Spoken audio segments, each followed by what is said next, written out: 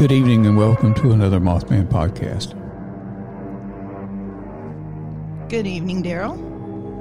Good evening, Darrell. Hey guys, tonight we're going to be discussing our investigation from this past weekend where we spent Saturday night in a home that appeared to have quite a few little entities running around in it, and we're going to try to recap what we done there. When we first got there, Amanda, you kind of went in, and we were told that the bedroom of the residence is the most active and the hottest, I guess you would call it, where for the most activity. Yeah, and there was a lot of negative activity that we found in that room. So when you first walked in, what happened? Well, I got there and I was talking to Susie for a few minutes, and I literally I had felt the presence of her mother in the living room, and it was a really positive presence. And I literally was sitting there thinking, we're not going to find anything tonight. There's just a positive, comfortable presence here in the house, and I don't feel anything else. And then you guys got there, and I volunteered to go to Susie's room first, and I opened the door, and I swear it was like a blast of just dark, heavy energy.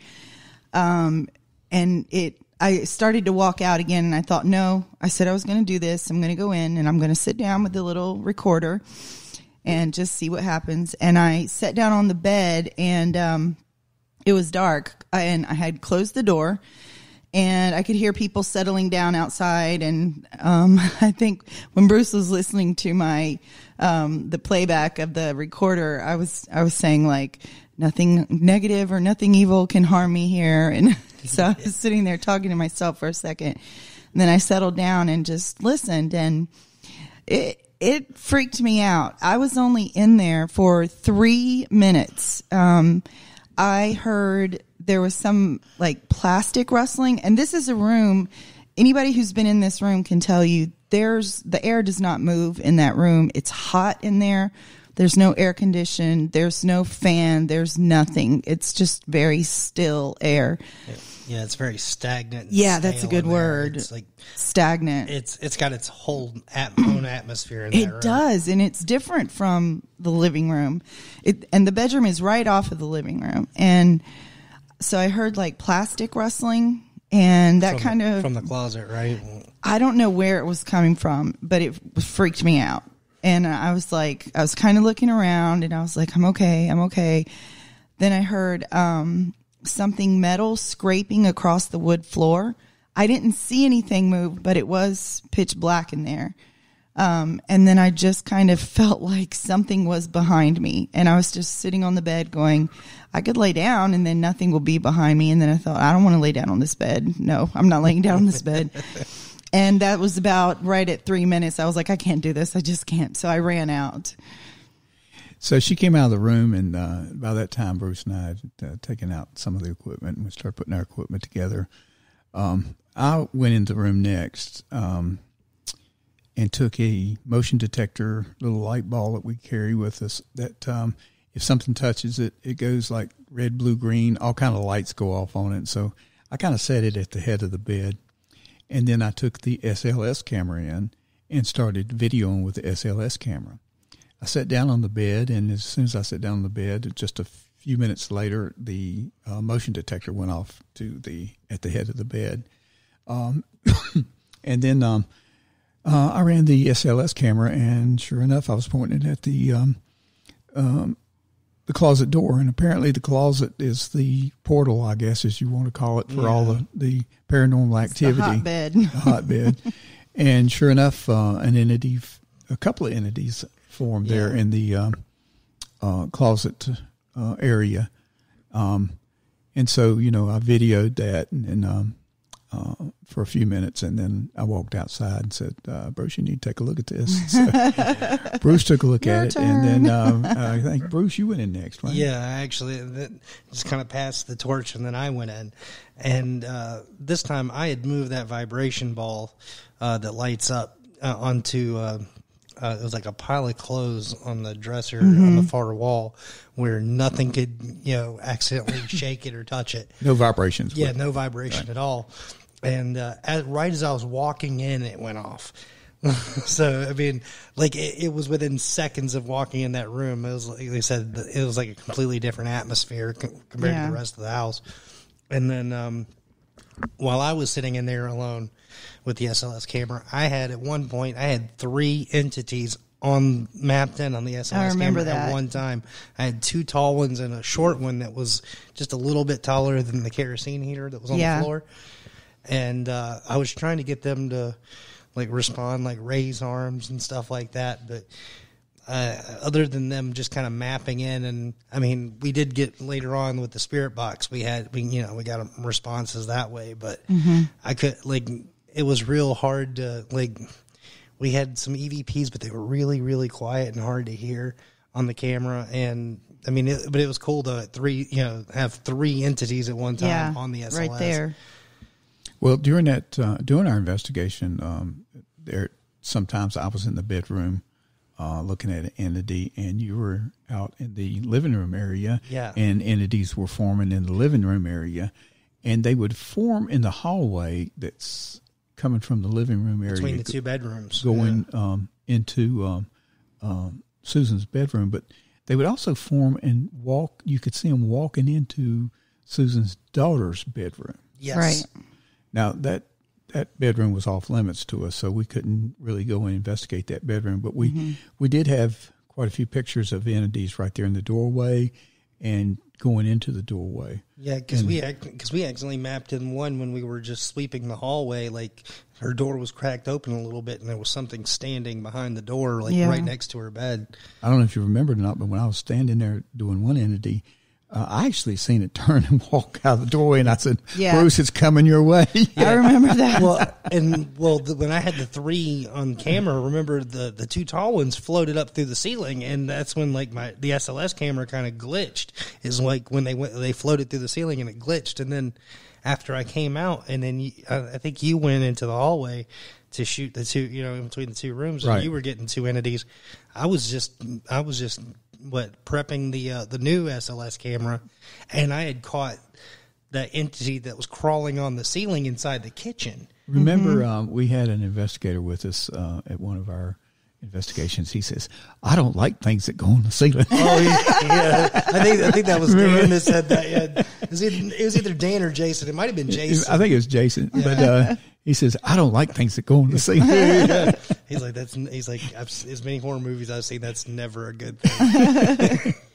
So we do have one that wanted to hang around the ceiling, and he kind of did a little jiggle right there. Well, he floated on the ceiling. He almost looked like he was backwards crawling on it, and then it kind of looked like he was free floating a little bit in midair. But he stayed on the camera for a good 45 seconds to a minute, right? And then he glitched out, and then I took the camera into the kitchen, and then he was standing on the counter for a little while, and then he disappeared. But I remember, I think later on, I was using the old SLS camera, and then I caught the figure standing in front of the fridge later on that evening. Right. Yeah. And when I would take the SLS into the living room area, there was always a corner, the right-hand corner. Remember that? It's over there with to the left of the TV. Right. That was a hot spot because they would always want to sit there. And one of them looked like there was a table right in front of the TV. Right. And it was so funny. It was like sitting on it. It was either trying to sit on it or sitting on it. Because it looked like it was trying to sit on it and cross its legs. That's what it looked like. And you caught that one tall figure in front of that hutch cabinet. Oh, yeah. He was a tall one, too. And that was one that Susie's daughter had mentioned that she saw, and I think Susie's friend also saw a very tall shadow figure in the house. Yeah, they had to hunch down because it was too tall. Yeah, that was what they had said, that it had to duck its head to go in the doors. Well, this one would have been that tall. Oh, yeah. I think it was easily 7 feet. And where was I during all this? I stayed away from that bedroom. They tried to get me to go back. I did not go back in there. She wouldn't come in with us. I could feel it way too strong. But you also see on you went back in when we all 3 went in. Yeah, when you guys went and the lights were on. That was the key. The lights were on. Yeah.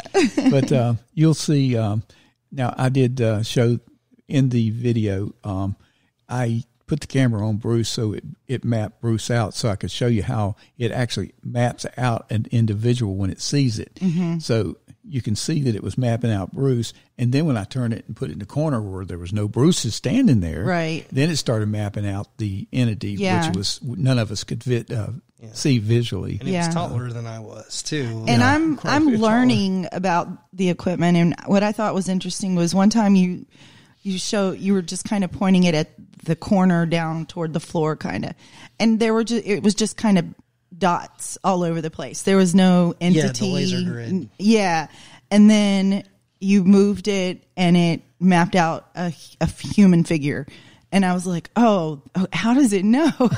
Yeah.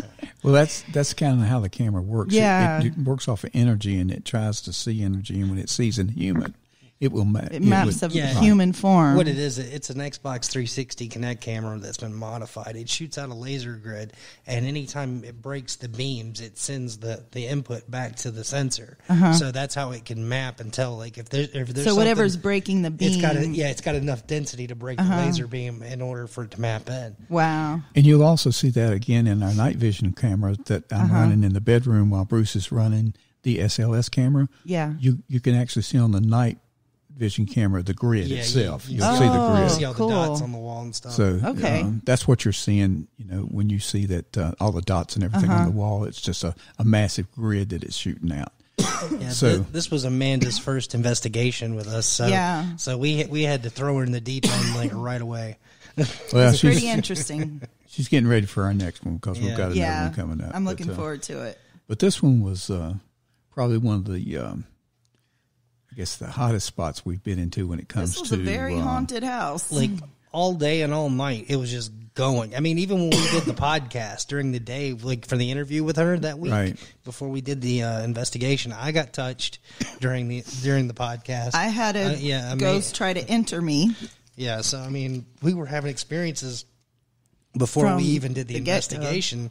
And then, like I said, like even when we were on break, we were accidentally catching footage in EVPs. Like when you left the audio in that bedroom and left it running, 'cause I think we were all taking a break, and it was like, I don't know, we were in the living room for like 15 minutes or so, just kind of relaxing for a minute.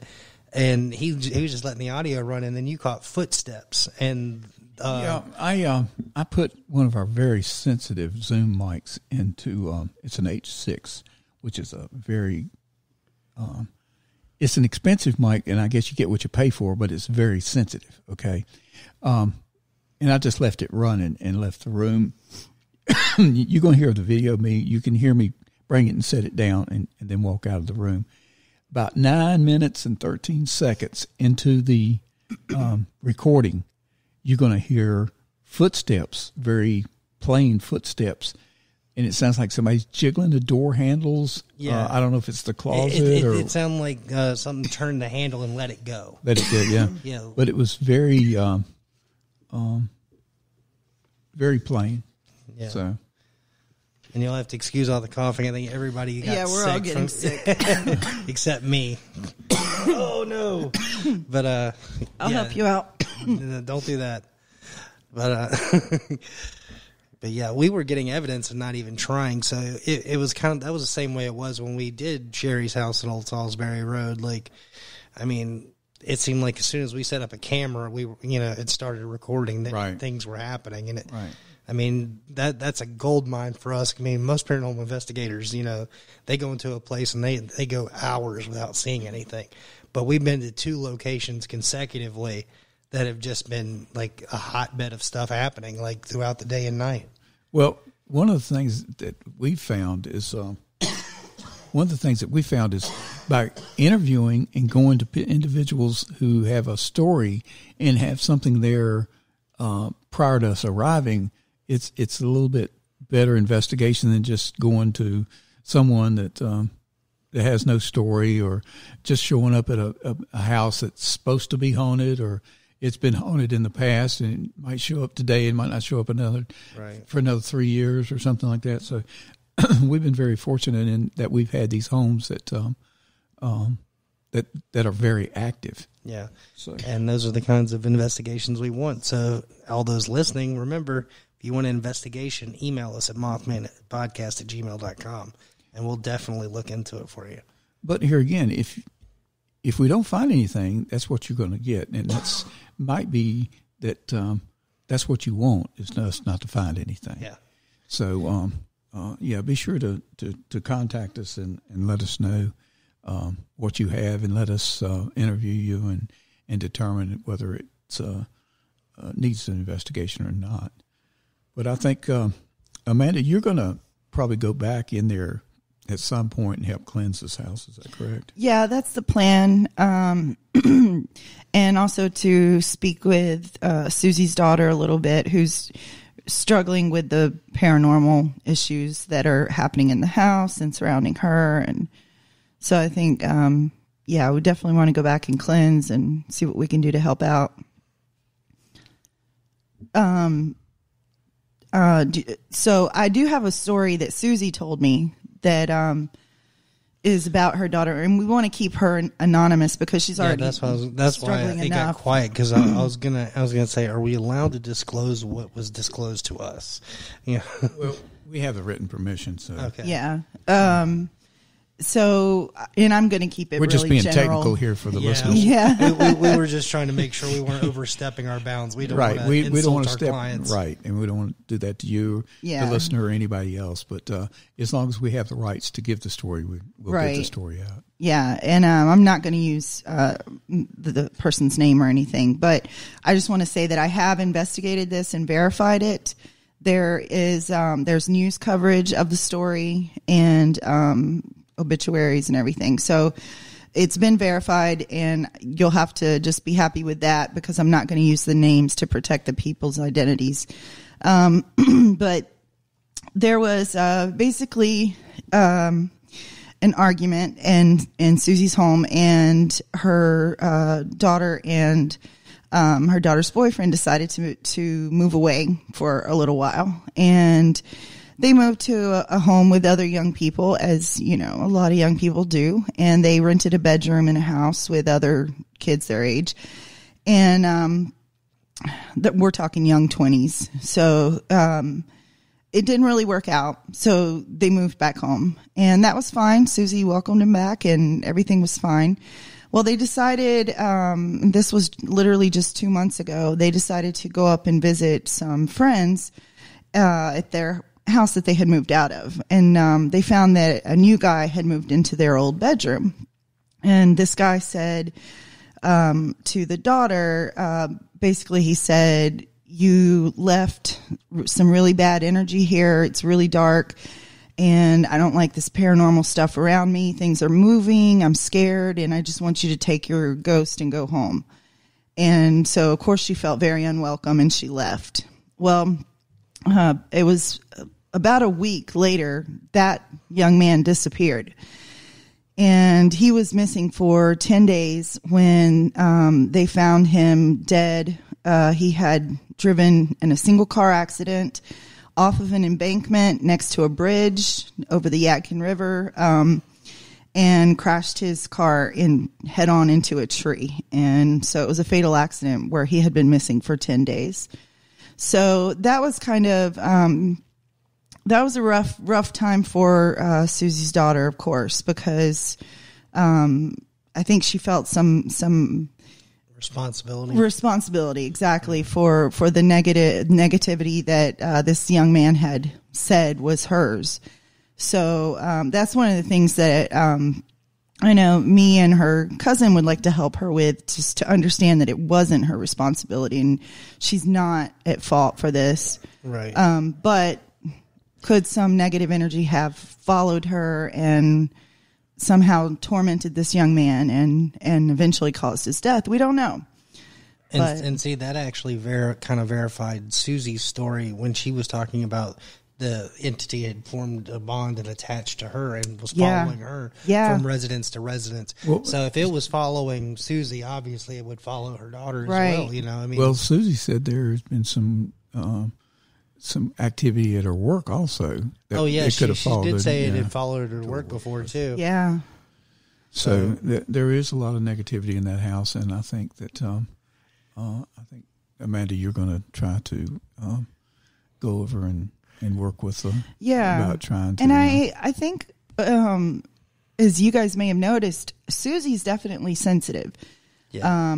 And I think her daughter is too. And I think because of that, it isn't they haven't asked for the paranormal, but the paranormal, what I've heard is that when you're a sensitive or an empath or a medium and you're not aware of it, you're already seen in the spirit world as shining. So it's almost like it's a dark room and someone's got a light on. So of course you're drawn to it. So the paranormal would be drawn to them.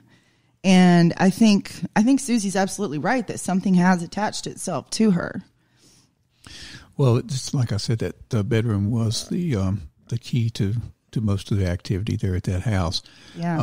I think the closet in particular. And Bruce and I used feel the it. voice box to try to communicate with some of the entities in the room. And at one point, Bruce asked, "Is the closet a portal?" And I got a yes. You got a yes.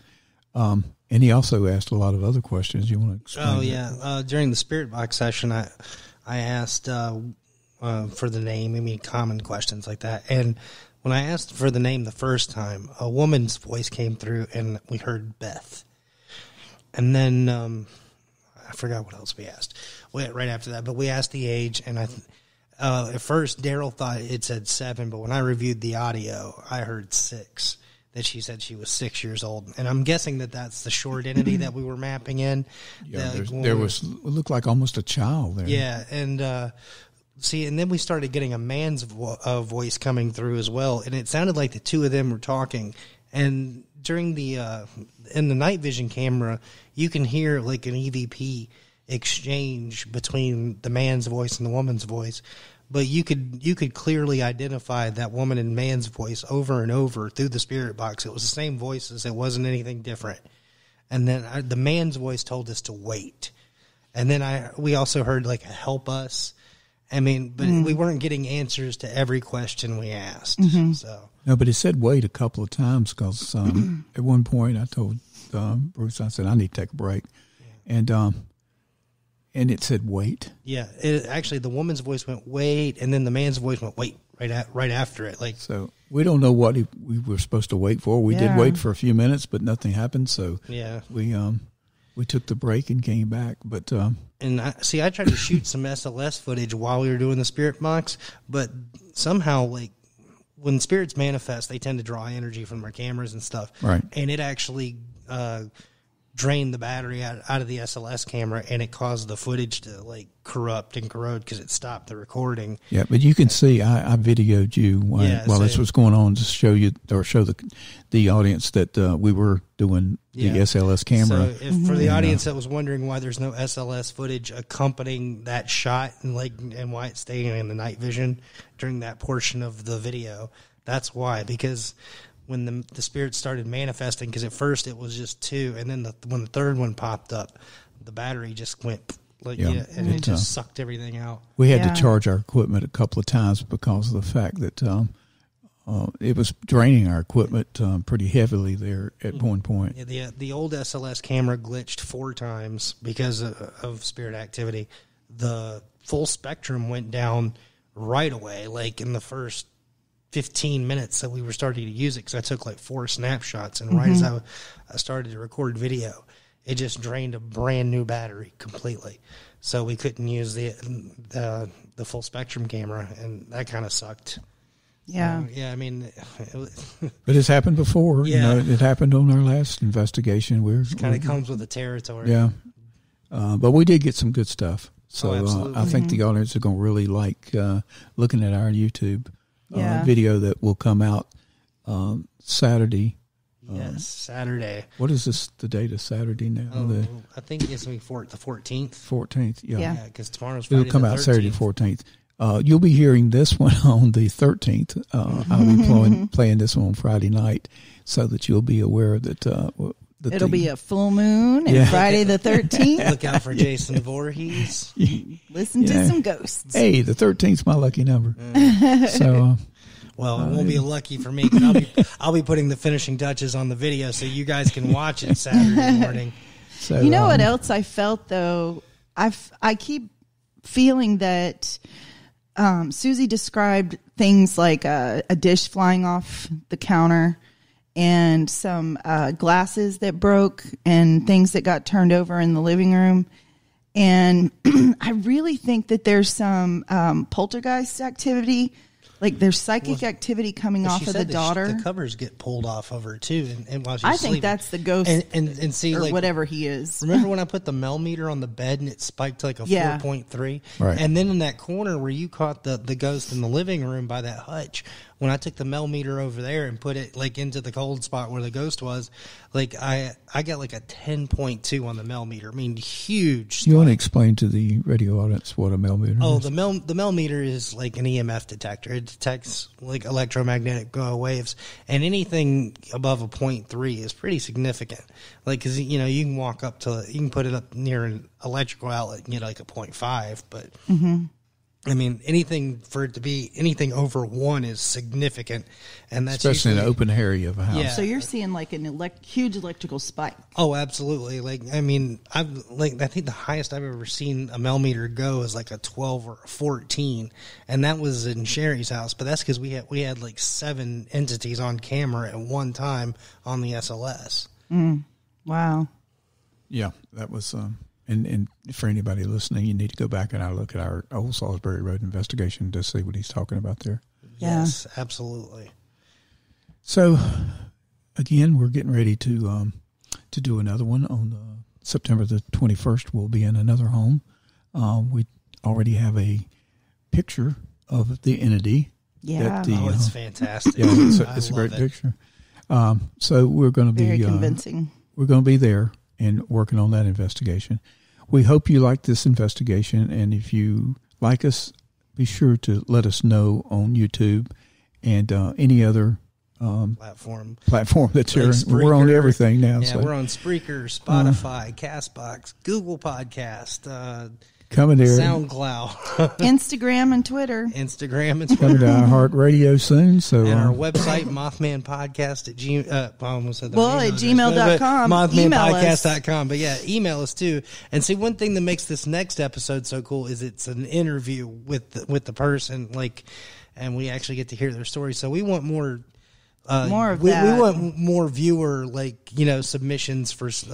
If you've got a story, we have the ability to either come to your location or we can do it over the phone. You won't be able to tell that we're not interviewing you in person with our equipment that we have now. So just call us and talk to us about it, and we'll be sure to put you on the air. Yeah, and you don't have to use your real name. I mean, if you want it to be confident, we can obviously admit your name for safety reasons.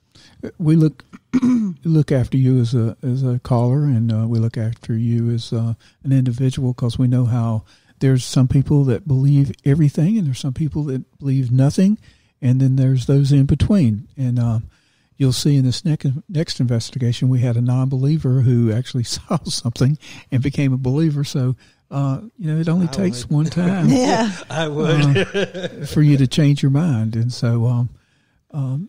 And we do have some things that my son-in-law always says, it always happens off camera. Well, yes, we can't have the camera rolling 24/7 around us all the time. So things do happen off. But it's always worse when it's the best thing. Yeah. And then it happens off camera. And then they drain our batteries, and we're sitting there going, what the heck? Yeah. But things happen, and a lot of times it's hard to hear these voices. They're very low and they're very faint. We have to use very sensitive earphones to pull it up. We try to amplify it the best we can for you, the audience. But I guarantee you, we don't add anything and we don't take anything away. No, we just give authentic. You exactly what it is. So if we don't find nothing, you don't hear nothing. So we hope you liked tonight's podcast. Look forward to our video coming up this coming Saturday, the 14th. And until then, Have a good night. And from Darrell, the Mothman. Good night from Amanda. And good night from Bruce.